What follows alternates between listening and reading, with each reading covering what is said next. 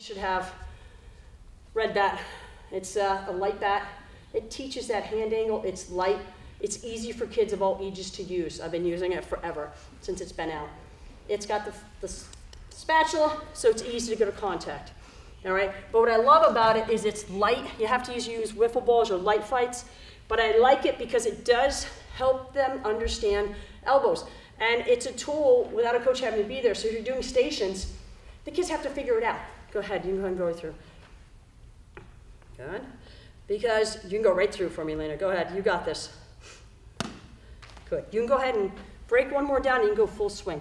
What I like about this, you can walk away from your practice and the kids have to figure out. And it's interesting, is we'll do a clinic and sometimes you walk away and you watch the kids because you tell them you want it to go straight up the middle, right? So what we do is walk away and you'll see the kids are trying to figure out. First few times they go really fast, their shoulder flies out, and they miss the ball. Or they're hitting the ball over here. Go ahead, Lena. Good. Notice she's hitting everything up the middle. Notice she rocks back and steps forward.